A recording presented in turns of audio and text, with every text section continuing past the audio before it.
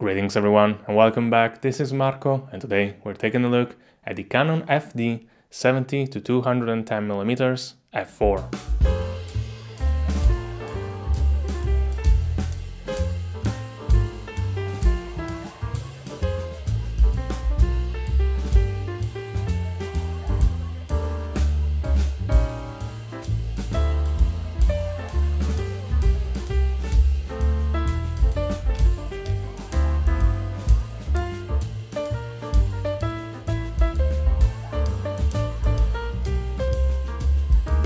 The lens is made out of metal and hard plastic. It weighs around 620 grams, it is 152 to 166 millimeters long, it has an external diameter of 72 millimeters with a 58 millimeters front thread. The front element turns when focusing. The iris has 8 blades, the aperture is clicked and it goes from f4 to f32 with half steps plus auto. The focusing ring is textured, it turns 160 degrees and minimum focusing distance is 1.2 meters. At 70 millimeters it can enter macro mode and focus up to 45 centimeters. The Canon FD mount has a flange distance of 42 millimeters. As you all know, I do not like the sliding barrel focus and zoom system, but this specific lens has just the right amount of resistance.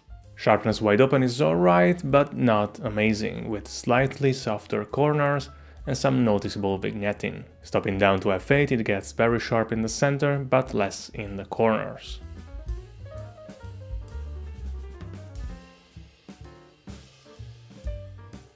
Chromatic aberration is present wide open in high contrast areas, but it disappears stopping down. Colors, contrast and saturation are in line with the other Canon FD lenses. Specular highlights go from very big and soft to smaller with hard edges, according to the focal length and distance from the subject. In normal use I didn't have any issues with flares and ghosting, but shining a light straight into the lens does produce some flare.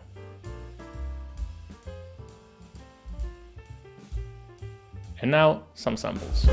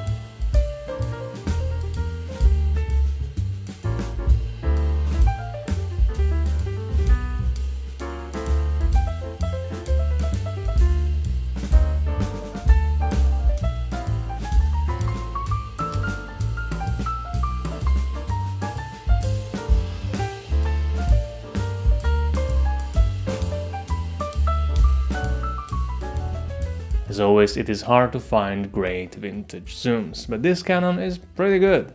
Sure, it's not perfect, but perfection is not what we look for in a vintage lens. I have two complaints about it, and you already know the first one, the sliding barrel and focus system. I just don't like it. The second is weight and size. It is just a bit too big, heavy and cumbersome for my arthrosis to deal with. But both of those are just my personal problems, and overall I would say it is a good, cheap vintage zoom. As always, if you have any questions, feel free to leave them in the comments down below. Don't forget to leave a like and subscribe, and I will see you in the next one. Bye!